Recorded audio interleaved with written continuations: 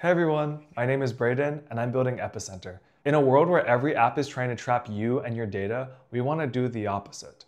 Epicenter is an open source, local first, plain text memory layer. We store everything in a single folder. That way, everything is super portable, you can do anything you want with the data, and it's super transparent. We just released a feature that enables you to talk to a folder with a personal assistant. Here's a quick demo of what Epicenter can do. I have a folder over here, and I want to be able to talk to it to synthesize and then write an essay about my personal opinions on Svelte.js.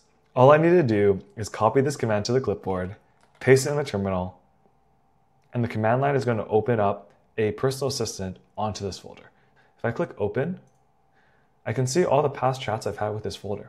Let's create a new session and ask it my opinions on Svelte.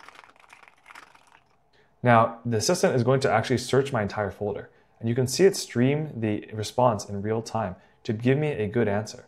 I can also switch whatever model I want in the future and switch between build and plan mode. Perfect. So as you can see, it's streaming in a response that's a very good summary of some of my opinions I'm feeling about Svelte.js. Let's ask it a question after it's done generating to create this summary article and add it to the root of the folder.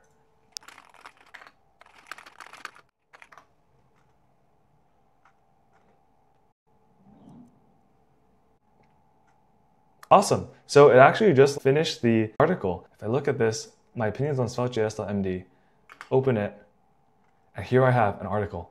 You can see here now, this assistant basically helps me manage my folder and talk to it, research it, and write it. The possibilities are endless here. This is just the beginning. Our vision with Epicenter is to build an ecosystem of a bunch of different open source apps built on top of this database that you can trust. If you like that vision, join our Discord. You can find the link on our website and our GitHub.